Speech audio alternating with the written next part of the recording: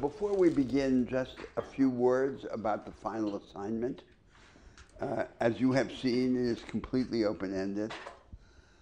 And what's most important is for you to understand the spirit of the assignment. The spirit is to serve as a provocation for you to engage the argument of the course and use your engagement as a reason or a pretext to develop your voice and your position in programmatic thought, in the imagination of alternatives. So that's what I want you to do. It's clearly not a research paper, although you're free to research as much or as little as you like. I don't care about any particular style of citations. It's a thought paper, and you are free to consult with one another or with anyone else in the course or not in the course, to share your drafts, to discuss your ideas. The only restraint is that you be able to say, in the end, in good faith, that the final writing is largely an expression of your own mind. If I had a conception of what a good answer would look like, either in form or in substance, I would not have designed the assignment in this fashion. So I prefer to be surprised, both with respect to content and with respect to form. That's my minimalist elucidation of the assignment. Do you have any questions or remarks?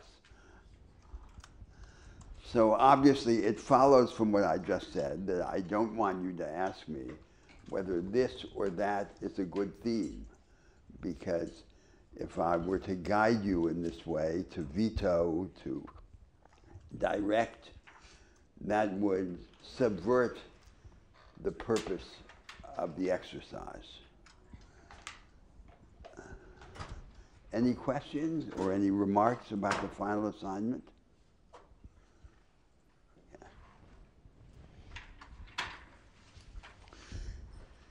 So today we have two subjects, and it may be that the second subject carries over into class next week.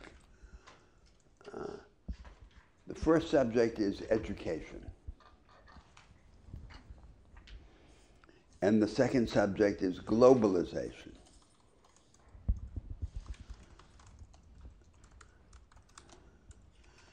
So the programmatic alternative that I have been outlining and discussing with you in the course of the semester has what you could regard as 4 parts, some of them much more developed than others. So one part is the progressive project in political economy, the democratization of the market order. And there the themes have been the relation of the advanced part of production, the vanguard of production, as I have called it, to the rest of the economy, to the rear guard. The relation of finance to the real economy, and especially to the productive agenda of society, and the relation of labor to capital. And this is the most salient part, must be the most salient part, I believe, of any progressive position today in any society in the world. The fundamental problems of production and of labor will naturally occupy most of the time and attention of the progressive forces in the world.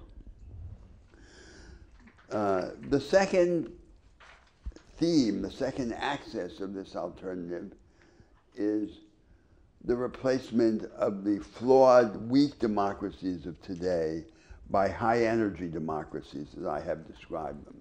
The deepening of democracy is the indispensable counterpart to the democratization of the market. And there's an intimate relation between these two projects. As I have argued in an earlier class, no society reforms its state, its politics, in order only later to decide what to do with the reform state and the reform politics. The incitement to this deepening of democracy must come largely from the reorientation in political economy. And it is pushed by that reorientation that we would then deepen democracy. Of course, there are independent reasons why that we would have to deepen democracy, but as a matter of historical fact, of practical experience, it's only when we need to change the course of politics that we do change it. The third theme, much less developed than these two themes in the argument of the course, is the self-organization of civil society, outside the market and outside the state, but also encouraged by the forces that lead to the democratization of the market and to the deepening of democracy. And the fourth theme is then the creation of the agent, the individual agent who can stand up and flourish in the midst of the vast range of changes that such a project implies. And this entire programmatic argument, with these four axes that I have just recalled, is, as I understand it, just the reverse side of an idea about the constituencies which such a project would help develop and on which it would rely. And that was the discussion that we had at several moments in the development of the argument about the contradiction that has to emerge in the elites, and then above all, the relation of that contradiction to the new mass base of support, which I called the subjective petty bourgeoisie. And the great task then of the progressives of approaching this mass of people who are poor, absolutely or relatively, but who have a petty bourgeois horizon. That is, by default, they aspire to archaic, isolated, retrograde family business, and to what have been largely in the world its spiritual accompaniments: consumerism, materialism, individualism, and you might say familism, the cult of the family. The task of the progressives then on this view is to provide this majority of humanity with alternatives to those diminished economic and spiritual forms. And it is then the combination of the agenda of institutional change with the construction of these alliances or coalitions which represents the heart of the progressive project as I have described it here. Now then we come to the fourth axis today, the axis of education, the treatment of which will also be relatively brief compared to the discussion of the other axes. And education as just a fragment or a species of what I have called the haven. There's this whole argument about a progressive alternative invokes a higher plasticity of social life, a storm of novelty, of creation, of innovation. And it requires then an agent, the individual, who is able to stand up and act and engage with the context, thrive, flourish, and prosper in the midst of these changes all around him. But education has a hybrid nature. It is part of this haven of vital safeguards against public and private oppression and of capability ensuring endowments But it is also part of the storm. It's related to this idea that it's not enough to change institutions, we must also change consciousness. And every formidable change of any kind in the world must be simultaneously, as Tocqueville suggested, both political and religious. By political meaning institutional, and by religious meaning having to do with consciousness. Now, under democracy, affirming now what you might call a maximalist idea, a very high ambition, the school must be the voice of the future. It must directly exemplify this aspiration to transcend the present context. And it is by virtue of this impulse toward transcendence that the school most directly serves then the ideal of the enhancement of agency, which is in many ways the most powerful, the most appealing ideal in the world today. That the individual, rather than being just a beneficiary who is co-opted, becomes an agent who is empowered and who manifests this empowerment in both the economic and the political life of society, and indeed in civil society outside both politics and the economy.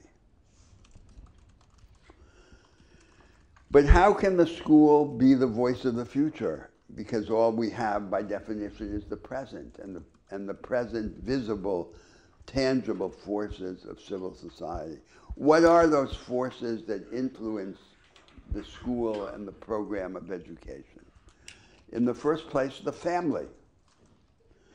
And the family says to the child, become like me. So it was part of Plato's program, you will remember, to kidnap the child from the family, to rescue the family. It was a drastic solution, which we can't accept, because the nurturing, the sustenance, the love that the child receives in the family is part of the creation of this empowered self. So the family is indispensable in some way, in some form, but at the same time, the influence of the family, and in particular its very common worldliness, must be resisted. The second great influence on the school is the state. The state says to the child, serve me. So all the programs of education, of public education in the world, have intended to create a citizen who is useful to the state in its present projects. And of course, the state is oriented to the present, the state as it exists now, not the state as it would emerge from this energizing of democratic politics, which I proposed in earlier parts of the argument. And this intention of the state to shape the direction of education is expressed through the national curriculums that exist in the world.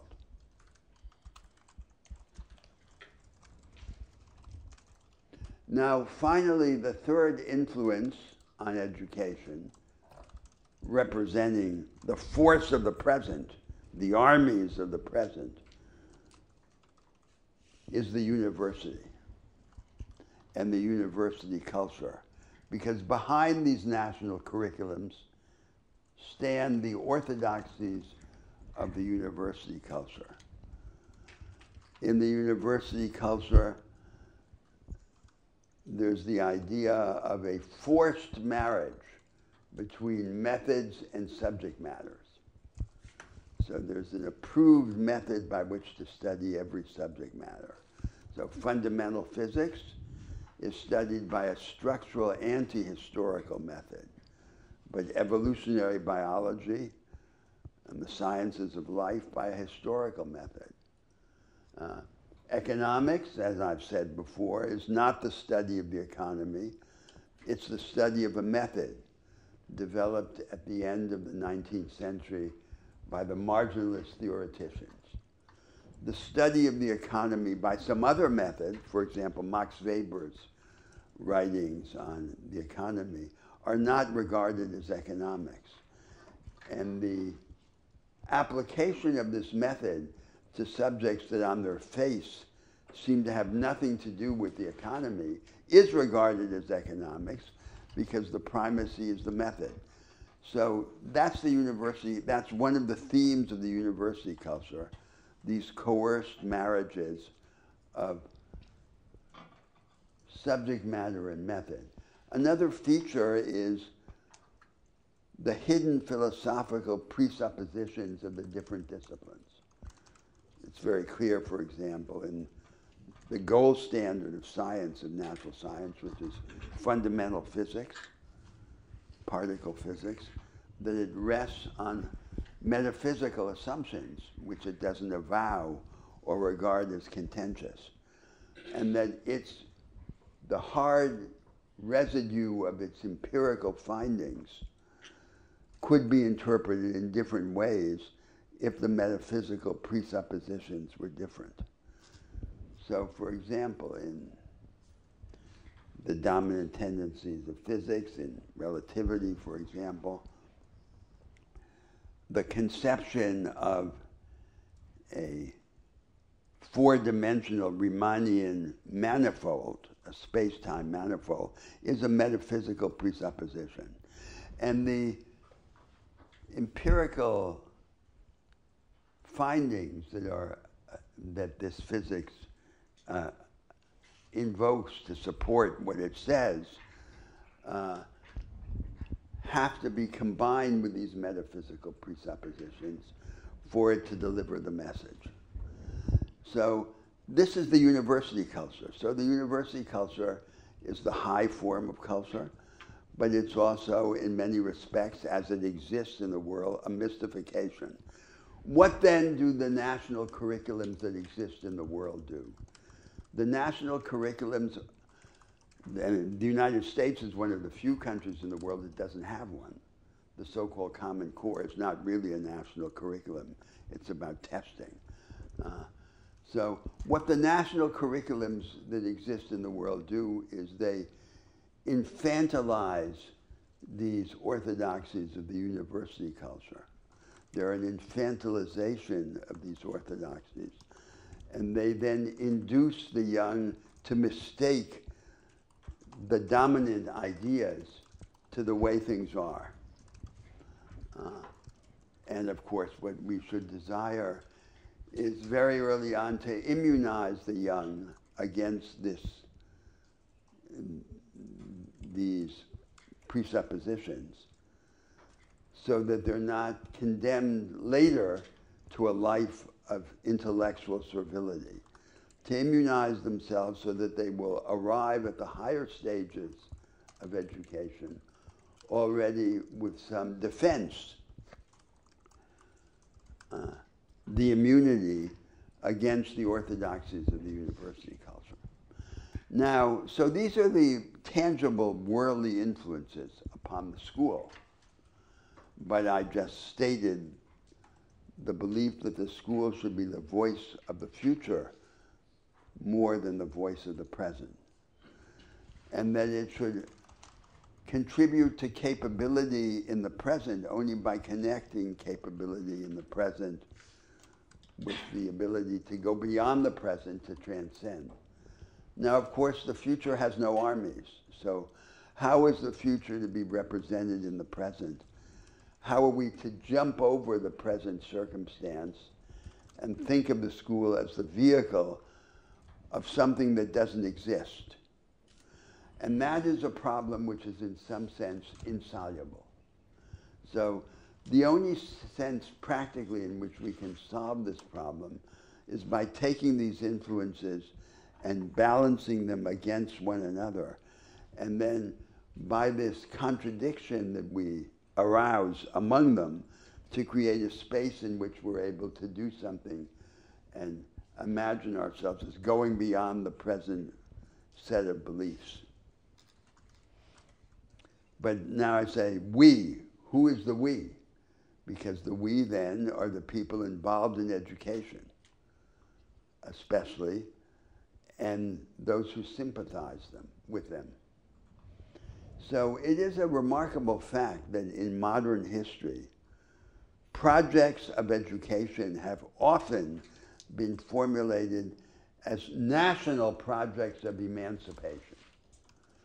And they've had a national dimension, and they've been regarded as agendas of liberation in the nation.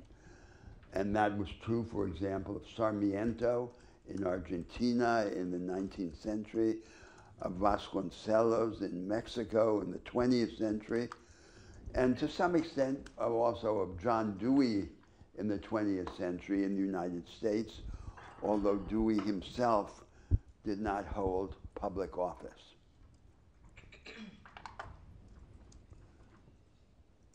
So this is the conundrum then that we have about the school being both part of the haven and part of the storm, being the voice of the future when the future can have no armies or no instruments in the present world. Now, let me stop right there before I go on and ask whether anyone has a remark or a question about the statement of this many-sided ambition regarding education.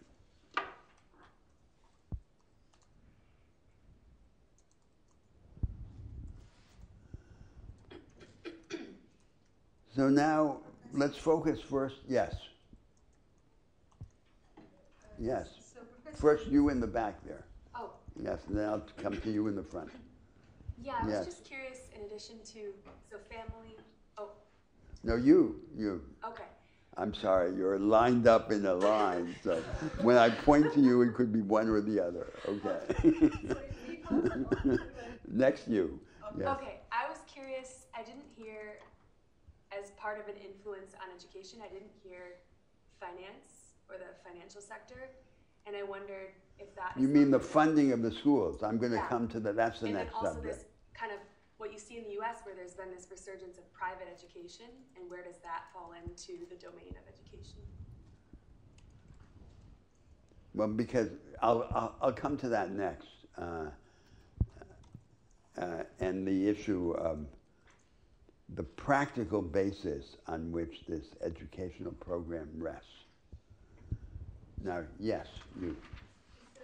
Professor, I'm curious to know, in this project and the framework that you just gave in form of themes and major points, where does the content of such education The content. The content in the sense that it would mean that it is not only to amplify which has been accumulated and learned, but also which at the same time sets to interrogate and argument and question what has been learned, and then at the same time being able to innovate depending on your circumstances and experiences. Yes. Well, it obviously can't. So I'm going to come to that when I state my ideas about the content of the pedagogic model. But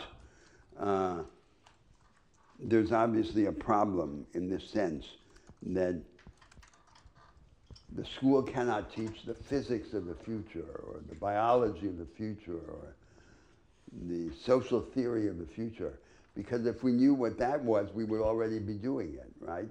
So what it has to focus is on the development of a set of capabilities that are related to the imagination. And the question that will be central to the method of teaching and learning, to the pedagogic paradigm required by such a project, is how we are to give practical form to that. And I will come to that, yes. You were mentioning Plato and kind of removal of the removal of the child from the family. Sure. I was wondering what your thoughts were with the kibbutz model that was practiced in Israel, where children would spend sort of most of their time under sort of a communal kind of education system away from their parents, as kind of, you know, a hybrid between. Well, away and not away, right? Because typically the parents would still live in the community, Yes. but there would be some relative dilution, some effacement of the strong boundary separating being in the family from being outside of it. So I don't think that's really an example of Plato's extreme idea of kidnapping the child, of removing it from the influence of the family. And so we have to ask why is the family so important fundamentally? And we go back to the idea of the moral structure of what I call the haven. So then I mentioned, the parent says to the child, I love you. You have an unconditional place in the world, in my love.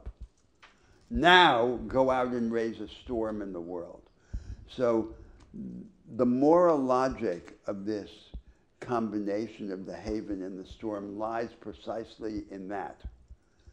And the family is not a superfluous example of that. The family is the initial main basis of that. So that's what one would say, defending this idea of the prejudicial character of this experiment that Plato proposed. Do you want to comment on that? No, thank you. That's what I was asking.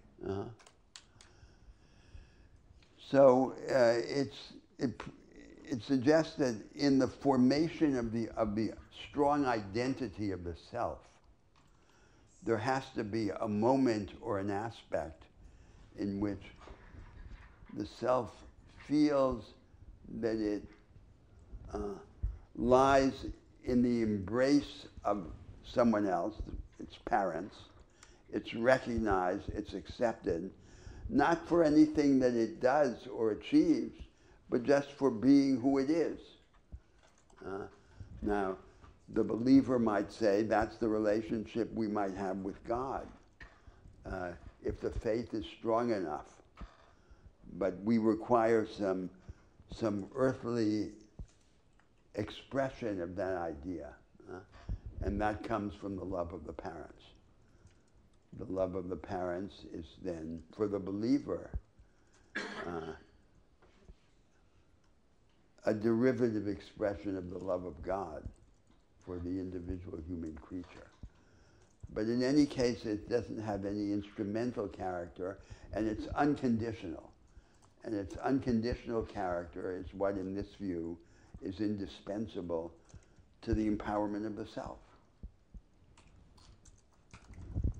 So now, then the practical, economic, and institutional basis of education in a democracy, taking as the context countries that are large, very unequal, and federal in structure, like the United States or like my country, Brazil. So 3 things are necessary. One is that there be a close examination, a monitoring of the results of performance, school by school and child by child. So we know what works and what doesn't work and what produces what results. Now, there's a problem of that, of course, because the international tests are commonly used in the world in a kind of race to the bottom educationally. So you take an example of a country that is very widely admired for its success, its educational success. A small country like Finland. Finland invests massively in individualized teaching directed to the bottom quintile of each class. And then it combines this heavy investment in the backward, the relatively less successful part of each class with the remuneration and the prestige that it accords to the teachers. So this then leads to a rise in the international tests. When the international tests, of course, are no silver bullet, they're no miracle. They simply designate the now established conventional view of what is good and what is bad. And so this success of the Finns, we have to relativize. It's not success at the task that I'm next going to describe. It's success at this lesser task of achieving a higher level of proficiency, verbal and numerical proficiency, in the exercise to prepare the students for the conventional disciplines as they now exist. The second instrument that is necessary is a mechanism to redistribute resources and even staff from richer places to poorer places. And the principle is very simple. The education of a young person should not depend on the happenstance of where it is born or to whom it is born. So from this standpoint, the dependence of school finance on municipal finance in the United States is completely unacceptable because it will simply reproduce on a larger scale the spatial and social inequalities of the existing society. Now, third then, this is the third instrument, and the third instrument is of the three, the one of which there are fewest examples in the contemporary world.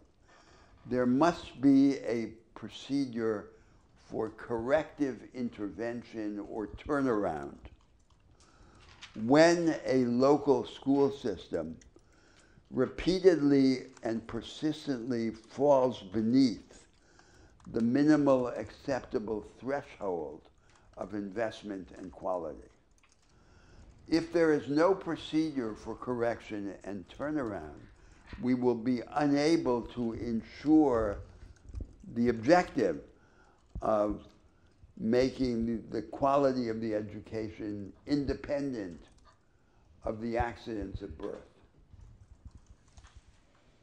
And of course, the geographical form of this is secondary to the problems of a class society. I mean, no one is able to choose his parents, and so already the greatest influence on the school is the differential transmission of educational and economic advantage through the family, which is the fundamental mechanism of class society. And to the extent possible, it has to be neutralized, and its neutralization might begin in the geographical form that I just described, because the other forms, the forms that have to do with class society, are much harder to reach and to compensate for. They require the democratization of the market order,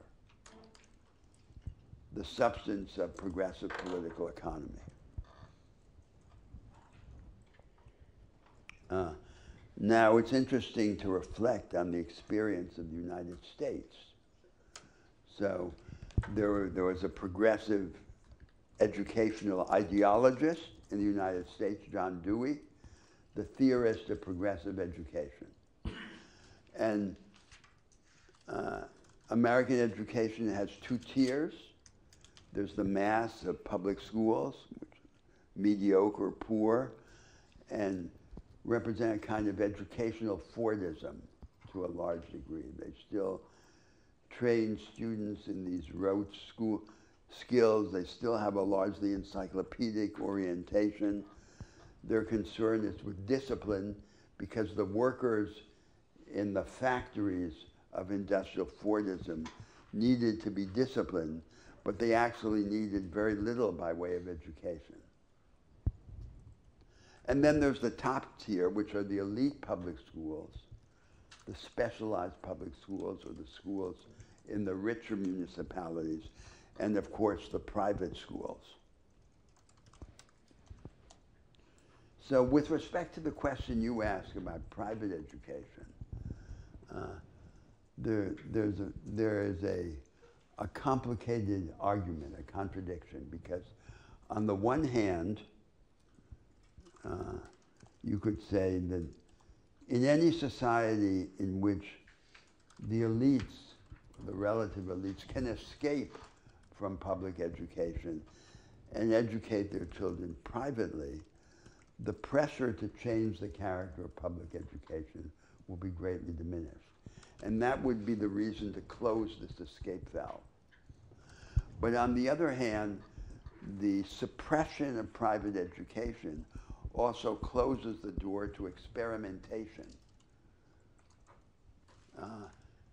which we would want to have in the public system, but even more added to or reinforced by this private alternative.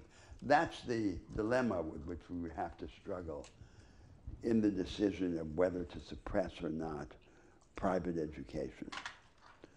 Now, what happened to John Dewey's program in the United States? So, Dewey's program was about cooperative problem solving as the method of education, but it was also about criticism, the criticism of established thought, the criticism of established arrangements. And therefore, in a very American idiom, it represented this impulse to transcendence that I referred to earlier. What, on the whole, the Americans did with Dewey program was to accept the first part in this top tier of their educational system, but to reject the second part, the part about criticism. And what they seem to have put in its place is the formation of a particular kind of sociability. So the young are drawn into this cooperative, analytically oriented problem solving, the first part of Dewey's program. But then they're induced to acquire a particular kind of sociability, which I could describe in the following way. They're taught to cast a halo, a radiance of self-effacing, self-depreciating charisma over their fellows. That's a magnetic attraction which should be exercised but at the same time concealed in order to be more effective. And this is what stands behind the approved form of sociability in the society, which you could describe as a cheerful, impersonal friendliness, a kind of middle distance, in which the members of the professional and business class are supposed to have this form of sociability, of being able to exercise this magnetic attraction while also denying it or concealing it. That seems to be the real object of the secondary object of education in the top tier in the school system, in which the critical part of Dewey's program is replaced by another form of worldliness. And the private schools, the top high schools in the country, its famous schools, are involved in the creation of those kinds of, quote, leaders who are magnetic but not subversive. They show the way to their colleagues, but they're not troublemakers or disruptors, and so forth. And of course, this is a perversion. It's a perversion of the program that I'm defending here, but it was already a perversion of Dewey's program. Now, maybe I should stop there and ask again for your commentary.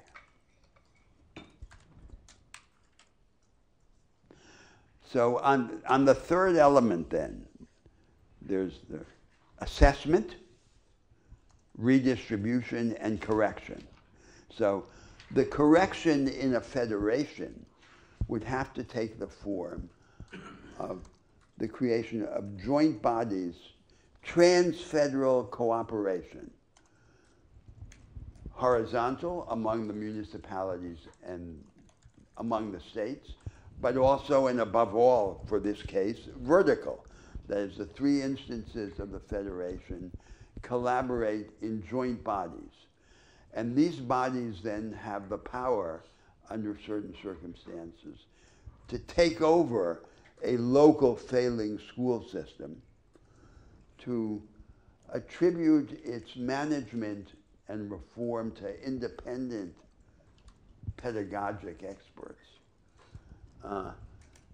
to reconstruct it, to reshape it, and then to return it fixed to the local authorities. So in these societies, the standards of investment in quality have to be national, but the management of the schools have to be local.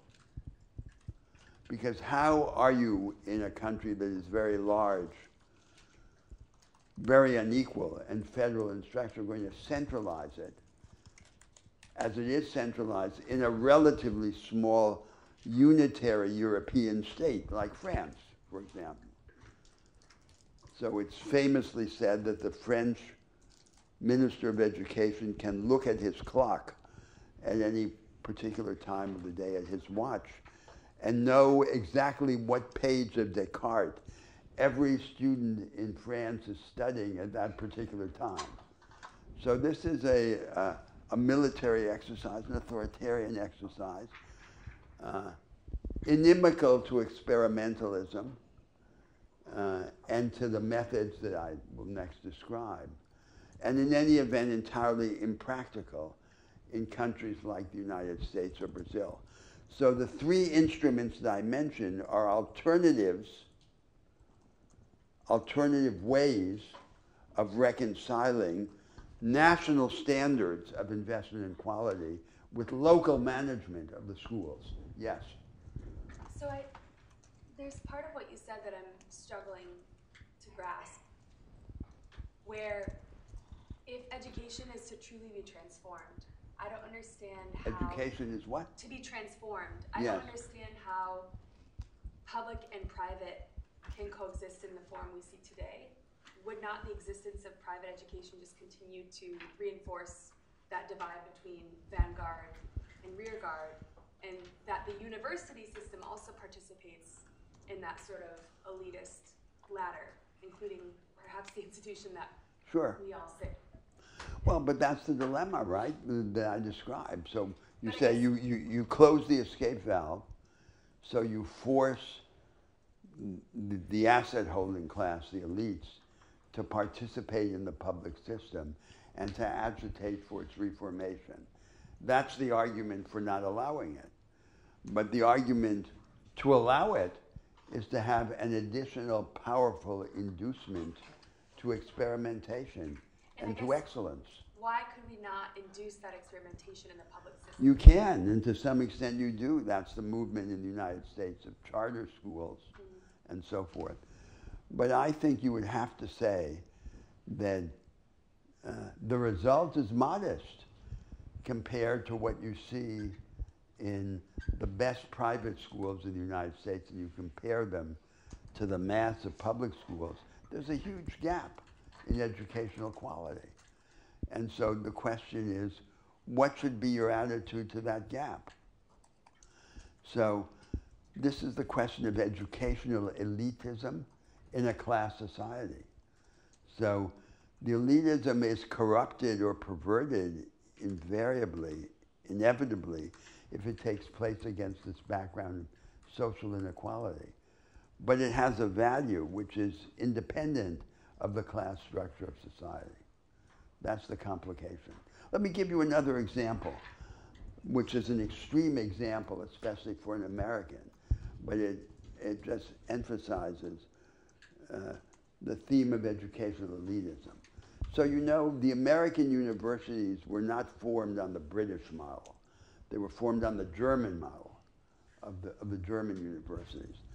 The German research universities began to be created in the 19th century. And a crucial figure was Wilhelm von Humboldt, who was the Prussian Minister of Education. So von Humboldt started the University of Berlin, and he established the following rule, that for the first 3 years of their university education, students would not be tested. There would be no examinations whatsoever. And then he gave the following public justification of this policy. And a justification which, of course, would be unacceptable in any democracy today. He said, under this system, which I have designed, the vast majority of students will waste their time. They're not examined, they won't study, they won't do their work. But the tiny minority of geniuses will be liberated. And as the destiny of the nation rests squarely on the shoulders of the geniuses, we have to sacrifice the interests of the majority to the interests of this minority. And so that's the extreme form of elitism, which we can't accept in that form. But some element of it continues to have force anywhere. So extreme talent has to be able to be expressed and to be liberated. And if there's a space in which we can create alternatives of excellence, the question is whether we should suppress it just because it results in this inequality. So the inequality, as the German example shows, is not just a class inequality. There's also the inequality of human talents, which are part of the natural fate of humanity.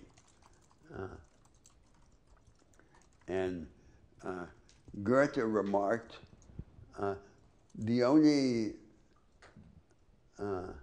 salvation that we have against the superior talents of another person is to love him. Now,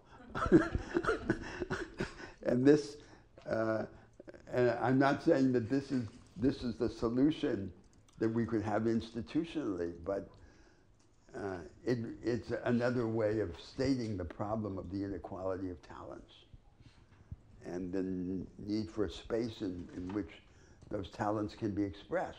Yes? I'm wondering how you approach measuring or knowing when a school district is failing. Like what is the threshold? What does that look like? Is it just exams, or is it broader than that? Yes, well, because then I'm next going to describe another pedagogic paradigm. So when I'm saying, so of course what's implied in that idea is they're not failing in the same sense in which the Finns today might consider it failing. That is, they fail because the lower quintile of each class does less well at the international PISA tests. That's not the meaning I'm giving. I'm supposing another model of teaching and learning, and then I'm saying failing at that model. So what they're failing at, of course, depends on what our idea of the style of education should be. And there will always be, and we would certainly want in any educational system that there would be a range of excellences, of forms of excellence recognized, so that there would not just be one hierarchical ladder, but a plurality of them. But there's still going to be ladders. And one of the things that we most desire in the experience of education is obsession. That is, there has to be passionate engagement in a particular thing. This is one of the ways in which we describe passion. So it's achievement by contrast to mediocrity. That is, the individual provoked to be passionate or obsessional about one particular thing. And then one of the ways in which we could describe failure is failure to produce such obsession. And then, of course, we can debate about the ways in which to recognize it, evaluate it, and so forth. But there's a change in the conception of the excellence, as your question suggests. Now we come, yes? So your third point about corrective intervention, to me, really seems to mirror what the United States tried under the Bush administration, No Child Left Behind. And most people in the public education sector, and really I think in American society in general, have regarded that approach as a failure. Certainly, really anyone in public education regards No Child Left Behind as a failed experiment, especially with regard to the systemic takeover of public schools. And so I'm curious how... But was there, in fact, such a localized system of turnaround as I described? Because what I'm supposing is that there's a mechanism which involves cooperation within the federal system, including vertical cooperation between the federal government and local government. And that then the school system is taken over. In judicial terms, we would say the judge then, if it's a judicial proceeding rather than an administrative proceeding, the judge delegates the administration of the school to a special master, and the special master in turn hires experts who fix it. So it's analogous in some ways under American law to a turnaround under a Chapter 11 bankruptcy of a failing business when you think it can be saved rather than just abandoned to bankruptcy. Now, would you say that the system tried out in the United States was a variant of that system? Yes, especially with the notion of a turnaround school. This was precisely what No Child Left Behind sought to implement. So, and where was the failure? The failure was the failure of what? Well, that basically that this didn't tend to fix the schools, that these experts were mainly education consultants that were not able to implement ways of improving the school, or if they were able to improve the school, it was at the expense of a lot of lower achieving students. In schools that I've taught at, a lot of these turnaround schools find ways to get rid of the students rather either lowest performing or biggest discipline issues or highest special needs, or in other cases you have these establishments of But was the schools. problem with the idea of turnaround itself, or was the problem with the particular way in which they tried to turn things around? The latter, but I think a lot of what you're describing kind of mirrors how that played out. So I think this, of course, this raises a systemic problem about every aspect of the project I'm going to describe. And the problem is that it's one thing to have a project, like Dewey's project, for example. And it's another thing to deal with how any project like that is going to be tortured by mediocrity in the reality of the society, right? Because Dewey announces a program, but someone else is going to have to teach it. And so there's going to be this huge gap between the conception of the program and its enactment. So I don't think that that kind of problem can be solved adequately by simply appealing to a special class of technicians like these educational consultants that you refer. There has to be a movement in society. There have to be hundreds or thousands of teachers in schools throughout the country who are involved in this pedagogic reformation. And then the turnaround draws on them. And that's a different situation socially. And that's the only way in which it could be made real. That's why I mentioned before this idea of these pedagogic programs being national programs. They're not just sort of technocratic fixes of some discrete problem. They're the idea that this is a fundamental problem in our society, and it's one of the ways in which we need to be liberated.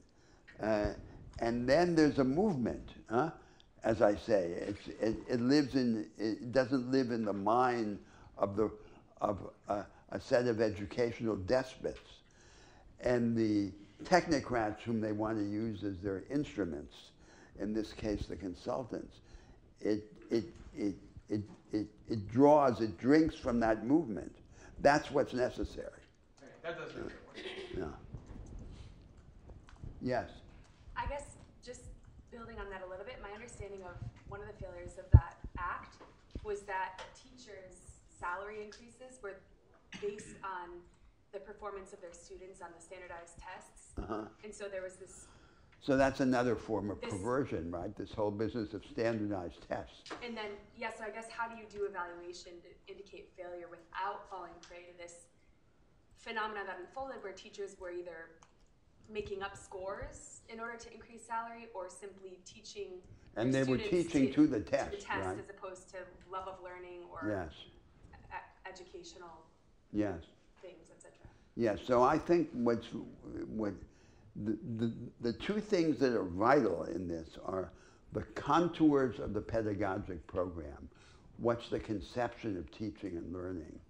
And then the nature of this movement, which is the real bearer of such a project. It can't live in the mind of the ideologist, then assisted by the technocratic experts.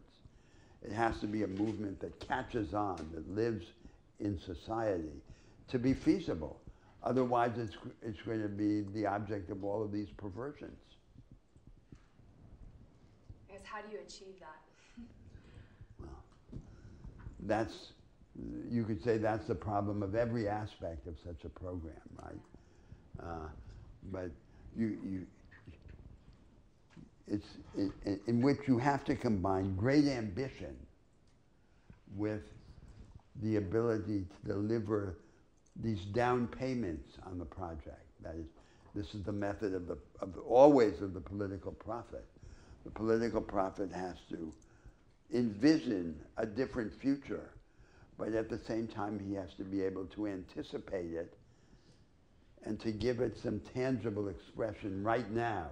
That's what I'm calling the down payment. And we'd certainly have that problem in spades in a project like this one. Now then we come to the question of the method of teaching and learning, the pedagogic model of such a project. And the pedagogic model draws on the conception of the mind, and particularly of the imagination. So I now want to return to remarks about the imagination, because the idea of the imagination is the idea on which much in such a pedagogic program draws. So the mind has two sides. In one side, the mind is like a machine. It is modular and formulaic. But on the other side, the mind is an anti-machine. It's not modular, it's not formulaic. It doesn't have different parts that have unique functions. It enjoys the power of recursive infinity, the power to combine everything with everything else. And it has the power that the poet called negative capability,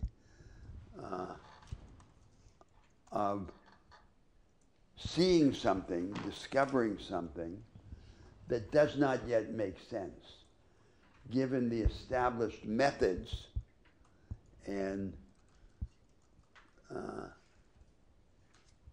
the existing criteria of sense. And then it retrospectively develops the methods and the ideas that make sense of what it has discovered. So, viewed from another angle, there are two moves in the idea of the imagination. One move was the move that Kant emphasized, removal from the phenomenon. We have to go away from the phenomenon. And an image, after all, is the memory of a perception. It's not the perception itself. That's the first move of the imagination. But the second move is the decisive move, It's the subsumption of the actual under a range of transformative opportunities. In the domain of the adjacent possible, what can happen next? To understand any phenomenon is to grasp what it can become, the next steps, what it can turn into, given certain provocations. That's how we understand things in both nature and in social life. And so the focus of education then is the development of these imaginative capabilities of insight, which we deepen our insight into the actual by expanding our imagination of the adjacent possible. Now, having stated briefly that conception of the imagination, let me say one more thing before I go on to the elements of the program. Nothing in the physical constitution of the brain determines the relative power of these two sides of the mind. So we know that the brain has the attribute of plasticity.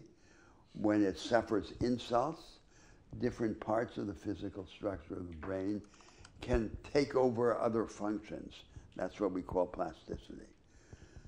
And plasticity could be seen as an enabling factor in the strengthening of these imaginative capabilities. But nothing in the physical constitution of the brain, not even its plasticity, accounts for the relative power of these two sides of the mind. The relative power of the two sides of the mind is shaped primarily by the organization of society and of culture. And that is the reason why we can say that the history of politics is internal to the history of the mind. Now, that's the conception from which I'm proceeding in the outlining of this pedagogic paradigm, this model of teaching and learning that I discuss next.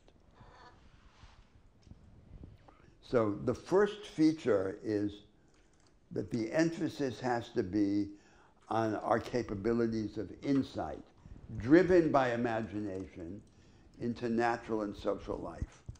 The emphasis is cultivating this ability to understand or to imagine transformation. If we don't imagine the transformation of a phenomenon, we just stare at it. And then insight degenerates into a retrospective rationalization. The only way in which we develop insight is to develop it through the imagination of transformative possibility. Not the ultimate possibilities, but what can happen next. So it's nothing about the spectral idea of possibility. The spectral idea of possibility is that there's a fixed circumference of possible states of affairs that are like ghosts stalking the world. And then they wait for their cues to come onto the stage of actuality. That's not the sense of possibility that I'm invoking. The possible is what we can transform the existing phenomenon into, either through our action or through something that happens to it. And this is what's relevant to this educational program, this proximate sense of possibility, which subverts or inverts the spectral idea of possibility. So in the spectral idea of possibility is like looking at reality through a rear view mirror. So our idea of the possible is shaped by the successive novelties in the world, the making of the new. We look back, and it's manifest in this canonical idea of possibility. This is a different idea. It's the shadow of our power to transform or to observe transformation in nature. That's the idea of possibility. So then the first element in this model of teaching and learning is the cultivation of the analytic and synthetic powers that we need in order to develop insight based on the possible. So we rob from the world, from the phenomenon, some of its brute facticity, its just there-ness, and we imagine the existence as a variation on a set of surrounding possibilities. That's how we deepen our insight. And everything in the life of the mind that contributes to this power is then what is essential. So that's not the mastery of dead information of the encyclopedia. It's the development of a certain power, this power which I'm attributing to the imagination. Now we don't acquire these, and now we come to the second element. The second element is we acquire these powers always in dealing with content. We don't acquire it in a vacuum of content. We deal with particular things, to be sure. But the ambition is not encyclopedic. It's not the memorization of the encyclopedia. What we prefer with respect to content is selective depth to encyclopedic superficiality. So it's not the encyclopedic scope. It's not a superficial encyclopedic orientation that we prefer. It's an education that is oriented around themes or projects and therefore proceeds through this selective acquisition or development of the capabilities, dealing with topics at depth. Now, the third attribute of this model of education is the attribute that in the history of education is described under the label of classical education in both the Western and the Eastern societies. So what was a classical education? A classical education was an education not just in the contemporary disciplines, but also in another civilization that had a genealogical relation to the present, but was at the same time removed from the present. And that in the West was Greco-Roman antiquity, the study of the Greek and Roman classics. In China, it was the study of the Confucianist canon. But the fundamental idea is the idea that there is a double vision. So you're able to see reality with the eyes of today, but also with the eyes of another civilization that nevertheless had some affinity with the present, because it was, in both the Chinese and the Western instances, the historical basis of the present. Now, what is the problem with this idea of classical education? The problem is its dogmatic and canonical character. Why just that canon? So there would have to be the multiplication of canons. So the mind has to have access to some form of experience, of vision, to ideas that are not just the vision and ideas of the present. It has to be able to look at them with the eyes of another part of humanity, far removed in space or in time, and that's part of this idea of education. This duality of vision, in which we reinvent the notion of classical education through the multiplication of canons. We say there's not one canon, there are many possible canons, and we can cultivate this duality of vision through the study of any of those other canons. Now then, the fourth attribute of this model of teaching and learning is that it be cooperative. And cooperation is intimately related to the development of the imagination. So we see this, for example, in the evolution of technology.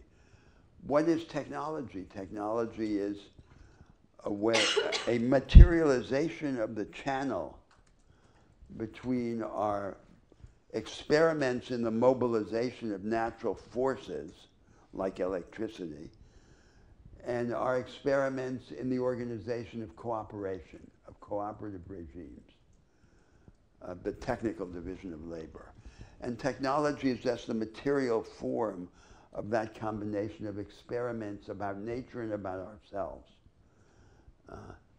And cooperation is the method of advanced science, and cooperation is the alternative to what characterizes conventional education, which is the juxtaposition of authoritarianism and individualism.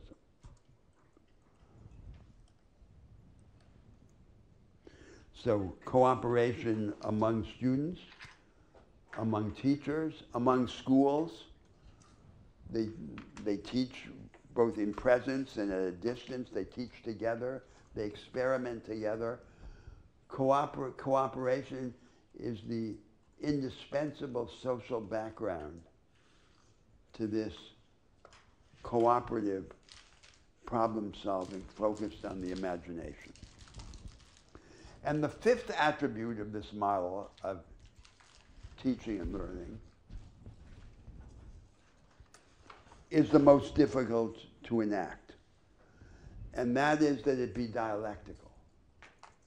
So the principle is no subject, no discipline should be studied only once, none. Everything should be studied at least twice from contrasting points of view. And what makes this possible as a matter of the allocation of time is the abandonment of the encyclopedic ideal. So we don't have the notion that there has to be a particular scope with respect to contents. We can be selective. Because we can be selective, we can be also deep, and we can be dialectical. So the idea that you would study physics, for example, just by an anti-historical method, because that's the way that predominates in contemporary quantum mechanics and relativity theory, is unacceptable, even in the study of early physics. We know now that the universe has a history.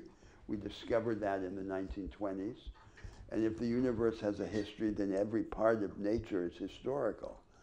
And we must have a way of studying it which makes history superior to structure rather than structure superior to history. It inverts the logic. So those are the essential attributes of the model of education that I'm describing. And they do have an affinity to other ideas about education. They're sometimes labeled progressive, including John Dewey's program, but they go, I think they go much further in a particular direction. And they have a prophetic character, and they then respond or resonate with the theme that under democracy, under a high-energy democracy, we recognize a diffusion of prophetic powers in the whole of humanity. So the theme of the Protestant Reformation was the priesthood of all believers. There are no privileged priestly intermediaries between God and the believer. And now we have the theme that follows on that, which is the prophetic power of every human being. The school under democracy approaches the young student as a tongue-tied prophet and attempts to equip him with the instruments with which to exercise his prophetic powers. That's the larger ambition of this program. Now, I've described it in a form in which it is an ideal of general education. And in Europe, in the European societies especially, general education was the education of elites. And technical education, vocational training, was the education of the masses. And technical education, under the old German model, was education in the conventional trades and in machine-specific and job-specific skills, like how to use the 5 kinds of metal-cutting lathes that are required by conventional industry. And now we need a different idea of technical education. So under this different idea, the emphasis in technical education falls on the higher order, flexible, practical, and conceptual capabilities required for the use of numerically controlled machine tools, the technologies of the knowledge economy. So these are machines that can be reprogrammed constantly as they are used. They don't have a dedicated use. A dramatic example of this is 3D printing, so-called additive manufacturing. We have a conception. We materialize the conception. We give it a material form. And we adjust constantly the machine according to our transformation of the conception. So we're able to go back and forth between the abstraction, the conception, and the materialization of the conception. And by going back and forth, of course, other ideas or conjectures occur to us about variations, which we could not discover if they had not been materialized. So once we reconceive technical or vocational training in that way, it's no longer starkly opposed to general education. It's on a spectrum. It's on a continuum with this transformed idea of general education. It's part of the same idea which we can then give a technical or a general expression to. So that's the basic idea about education. And in relation to your question about failure, it's success or failure at that model. Now, I return to the earlier theme in our conversation. This is only feasible in any form if it lives as a national movement. It's not feasible as the project of an educational despot or a narrow cadre of technocratic problem solvers, fixers. It has to be the expression of a movement. The movement has to be sustained by hundreds, thousands of teachers in schools throughout the society, and it has to be the object of a national debate. Otherwise, it can't live in the form in which I've described it. It becomes a fantasy, like Plato's fantasy about kidnapping the children from their families. But in this larger form, then, it becomes intimately related to the ambitions of the political and economic projects that I described earlier in the course. So let me stop and again ask for your comments and questions. Yes? I think you answered it when you were trying to describe the spectrum between general education and technical, but I'm going to ask the question anyway. I think there was some pushback lately where countries are trying to make everybody into an entrepreneur.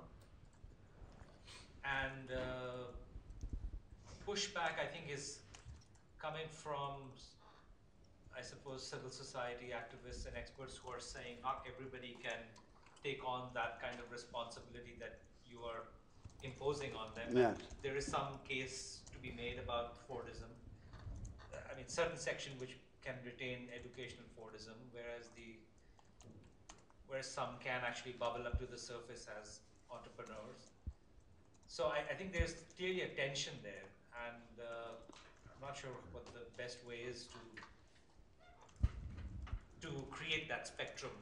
But why do you think it's like the problem of making everyone an entrepreneur? So the idea of making everyone an entrepreneur, I can understand why it would occur in the present societies, because of this reality that I described, of the subjective petty bourgeoisie. That is, the mass of people in these societies is poor, relatively, if not absolutely, and has this petty bourgeois horizon of aspiration. And therefore, it's natural to think that in some sense they desire to be entrepreneurs. So But of course, it would be an exaggeration to say everyone becomes like that. But that's the practical justification. There's another source, which is those because there's another source which is those trying to those establishing startups in the knowledge economy, because the industrial production has. But that's a tiny elite, right? It is an elite, but the influence of that phenomena then has an influence on the education system, on how do we need to prepare. Well, everyone who is an Uber driver or who's delivering orders on a motorcycle is a solo entrepreneur. And that doesn't require any high-tech startups, but it is part of the situation of the subjective petty bourgeoisie becoming the majority, and of precarious labor, disguised form of employment. So that seems to me to refer to another problem. I'm trying to understand why you were thinking of this in the educational context. So the real problem in the educational context is this. This project that I've described, this agenda, requires that it be taught by thousands of people, right? So it means the formation of a different repertoire of pedagogic materials. They have to be made available. They're obviously going to be a subject of controversy in the society, all of this. And there's going to be this difficulty, which I described as the torture of mediocrity. So one thing is for me to sit here and announce this program of liberation. The other thing is what it's going to look like when the actual teacher walks into the classroom, given his limitations in all of these societies. So the question is whether there can be a momentum of transformation that survives the mediocrity. Yes. I wanted to ask a little bit more about the fourth and fifth criteria.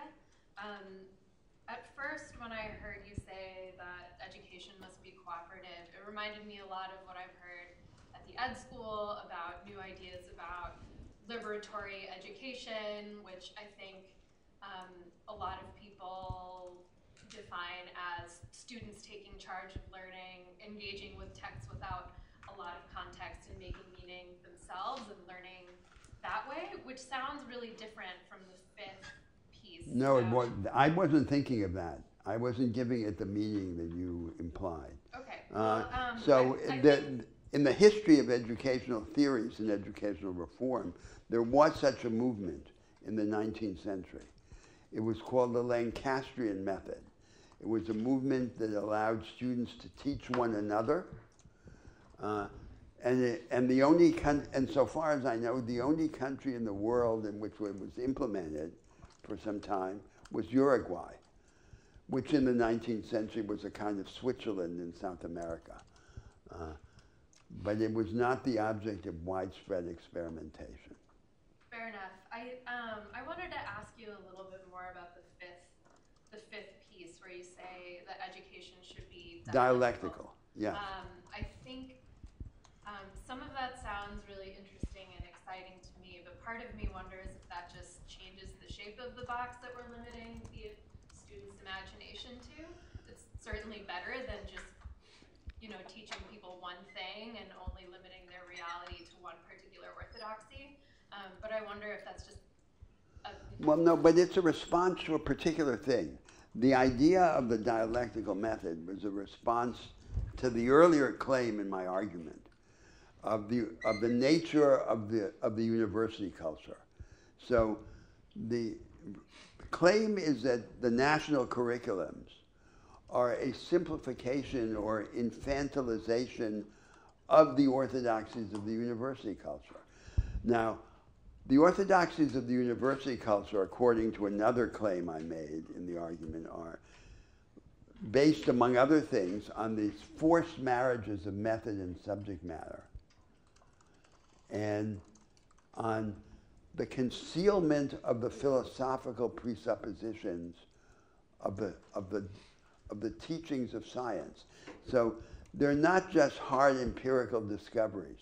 They all depend on the combination of that hard empirical residue with something else. And once we understand this problematic element in science, we look at these things with different eyes.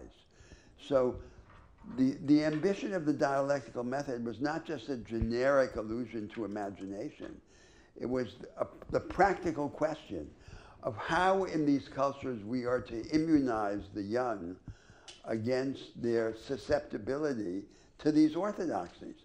So I want them to be delivered to the higher stages of education, protected against the servility of the university culture. And I therefore want basic education to be more profound than university education. So in other words, we change the character of the educational system from the bottom up.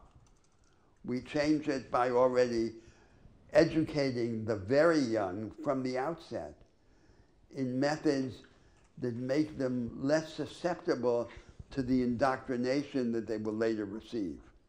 That was the particular target of my proposal of the dialectical method.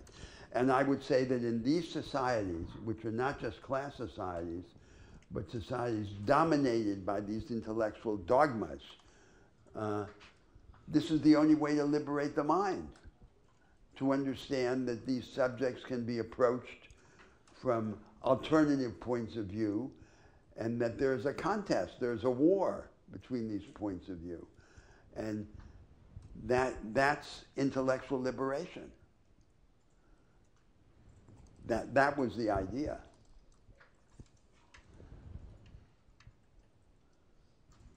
Yes. So, yeah, Professor, this was in the context of, what Akshay said. I just wanted to give a context for that. In India, the recent national education policy, which was floated in 2020, lays a lot of stress on the technical aspect and devolving totally the dialectical and the imaginative aspect. So,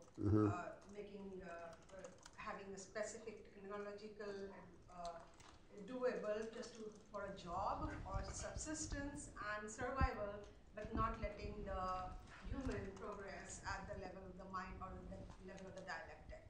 So, and then there was a civil society opposition from various ways and means and thought processes to this. So before the child is able to gain, right from the 8th, 9th, 10th standard, all of this is taken away, and then a very basic technical aspect like building a fan or building a sewing machine to be able for them to be survived. That's it. And India, of course, has a long tradition of activism in popular self-education, right? Which in a real society, these educational reforms would have to draw on that tradition. I think that it's much more plausible that you can imagine a national movement with this character that I invoked in a society which is attempting to change the character of its economic life and to go from a knowledge economy for the few to a knowledge economy for the many. Because the knowledge economy, in its deepened and disseminated form, requires this higher form of education. And similarly, too, with the substitution of weak democracies by the higher energy democracies that I described, they too require these capabilities. So I think that this educational movement, which I want, is much more feasible to be created, to be established in a society which is struggling for its self-reformation in these other domains. As an isolated movement for a society that is not changing its character in these ways, it's much less plausible. So that's the causal nexus that goes from politics and economics to education. On the other hand, the transformation of education would exercise causal influence on politics and the economy, because it would create individuals who were impatient, restless, imaginative to a higher extent. Yes. Right, so you emphasize the importance of this being a national movement, that it needs widespread endorsement for this to work. And I'm wondering how that squares with, I mean, an idea that might well be wrong, that there's a certain kind of like a privacy right that parents have over the character and the content of the education of their children. This is, I think, especially strong in the United States, but I wonder how much your proposal involves a rejection of that idea. It does it does imply the rejection of any extreme form of an idea, right? I mean, I said at the beginning, the family can't be removed, contrary to Plato, but the family has to be resisted, because what is the interest of the family? The interest of the family is to create, ordinarily, someone in its own model.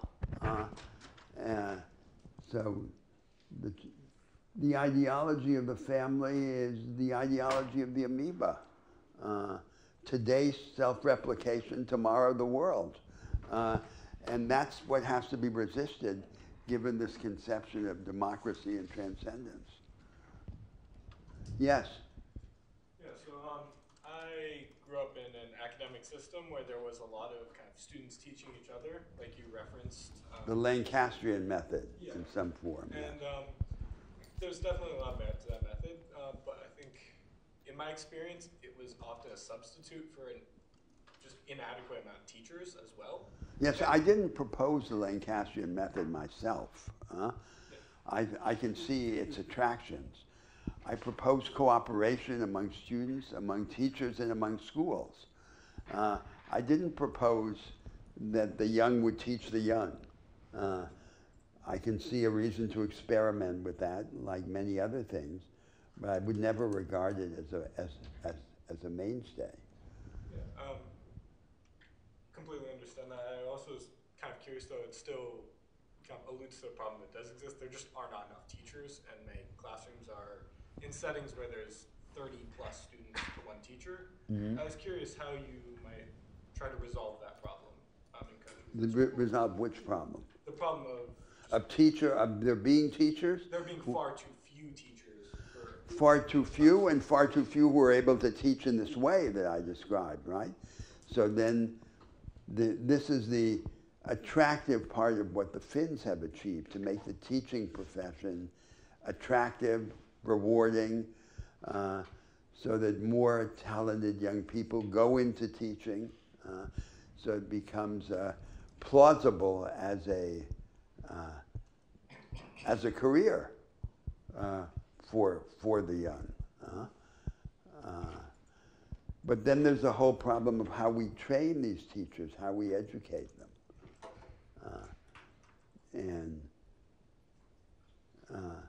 and there too, they're very intractable dilemmas. So, do we educate them in education schools? That is the education of the teachers removed from the teaching of the disciplines, or do we educate them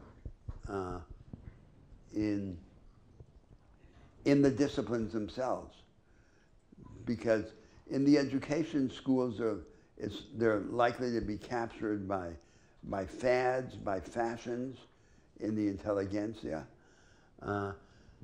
and then not exposed to the fighting issues within the disciplines. So that would be relevant especially for secondary education, for high schools. On the other hand, there are intractable problems. So, for example, in the teaching of mathematics, in China, there are widespread experiments in the use of advanced number and set theory early on in the education of the young. So then arithmetic is studied already in the light of set theory and number theory. You start very high up the ladder of abstraction. And it seems to me just to be an empirical issue. To what extent this is feasible, to what extent it can succeed, is something we don't know, or we don't know enough about. Is it good only for those who are exceptionally gifted, or can it appeal and be useful for a much larger part of humanity? Thank you. So I think this is actually a moment where I could say, I hadn't intended to speak about this, but I'll say it. I spoke about it in another place on another occasion, which is your education of all of you. And I'll say a word about that, what I think about that. So the more advanced you are in your education, the more education is inevitably self-education, not education in school. And so the university is good at some things and bad at other things. The university is good at teaching skills deployed in particular disciplinary settings. How to solve problems in mathematical physics. How to read and translate German and so forth. That's the kind of thing that the university is good at. What the university is surprisingly bad at is thought. The actual experience of thinking and thinking beyond the boundaries in particular disciplines is not what the university is good at. And the most common defect in the education of educated people is an inadequate acquaintance with the history of philosophy. Because the history of philosophy is the source of the most basic ideas in our civilization. Now, there is a remedy for this, which everyone can enact in his own experience. The first thing you should do is study the history of philosophy. And what I especially recommend to you in English is Frederick Coplestone, Copleston, History of Philosophy, in 12 volumes in paperback, readily available. It has an immense advantage over other histories of philosophy in English or in the West. It's not opinionated. Frederick Coplestone was an aristocratic English priest, a Jesuit, and he displays remarkable self-restraint in his history of philosophy. It's written between 1950 and 1975, and it states the doctrines of the philosophers. So now, the professors, the professoriate in general, looks down on so-called secondary works. It's a stupid form of intellectual snobbery, which makes no sense at all. A detailed acquaintance with the doctrines of philosophers is immensely valuable. In any study, in any discipline, like this study that we're having in political economy. Now, what I suggest is that you combine that by electing a thinker and studying everything he ever wrote. So then you form your mind in dialogue with a particular thinker, and not necessarily a thinker with whom you feel affinity. It could be a thinker who represents the opposite of what you think. But you have to be guided by intuition. And this is a program which you could implement, at least the first part of the program, the study of the history of philosophy, in a single summer. So there's no reason not to do it. And you get into a rocket, a missile, and you escape the gravitational field of the present ideas and fashions and the tendencies and the disciplines in which you have formed yourself. And that's a large part of what education has to be. So this educational program that I described is for the early stages of education, for the education of the very young. But at the higher stages, the school is accessory. If you can find in the course of your education one or two people who can inspire you, you should judge yourself extraordinarily lucky, because that doesn't always happen. The school is to acquire these capabilities in particular disciplines, but at the center, at the core of your education, only you can educate yourself. And so it's an isolated activity. And I don't want all this discourse about a narrative of national liberation to suggest to you that it's anything different from that. In the end, you have to save yourself intellectually, as in every other domain. So those are my suggestions. Now, comments, questions about my suggestion or about the educational program that I just explored in the course of this class? Globalization will remain for next week. It's a momentous subject. It deserves a class of its own. All right, we'll reconvene next week.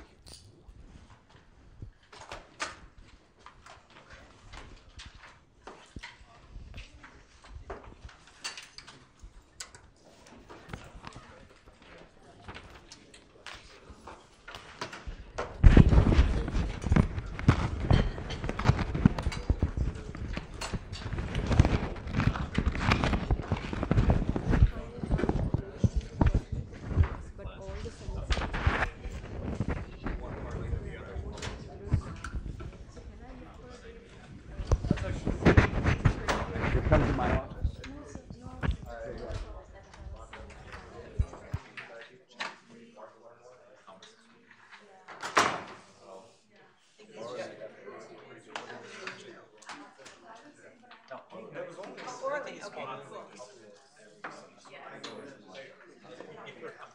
No.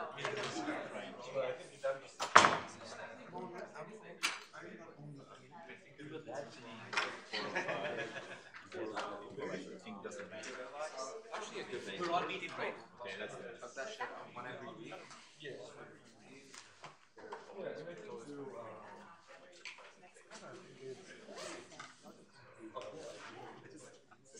Wax and next one.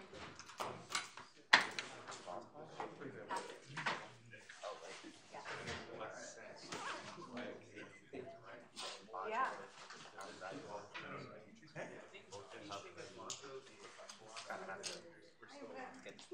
But truly represents. No, you did.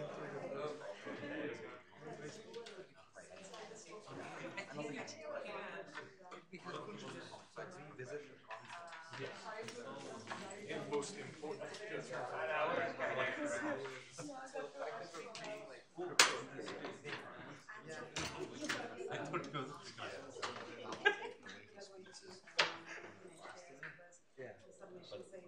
Like when this is what one has to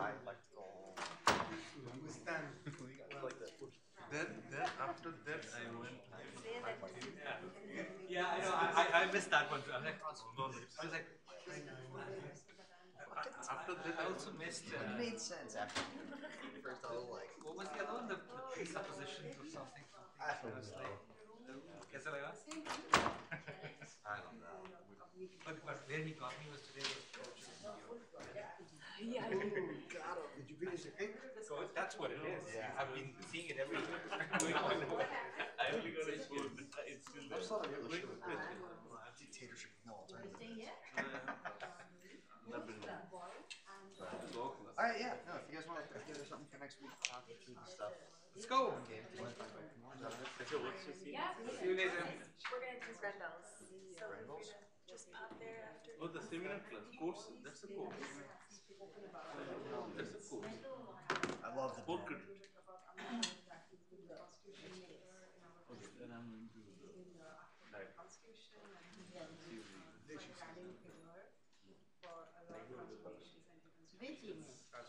One day we need to send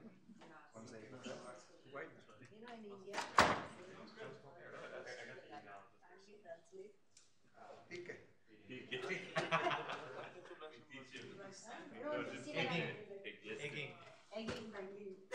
You can speak to that guy and just have a little. And then you can figure out. I trust that if I forget, you'll remind me in tomorrow's class.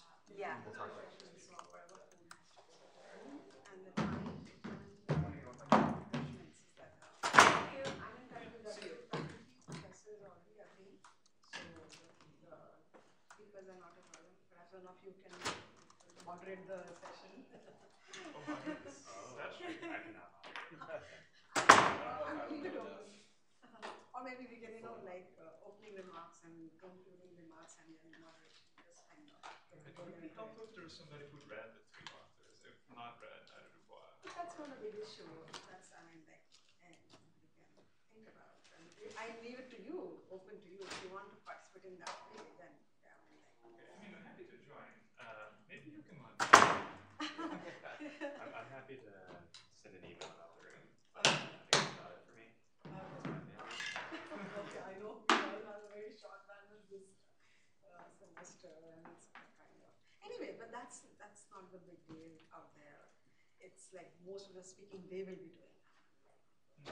But the thing is to just organize an event around this.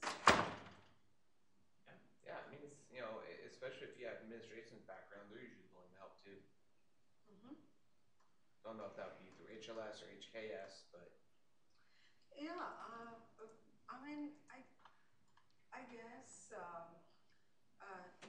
if we host it from a caucus, then I essentially, because it's for the Harvard space altogether, but it's mostly in HKS, I have to kind of figure out on that part.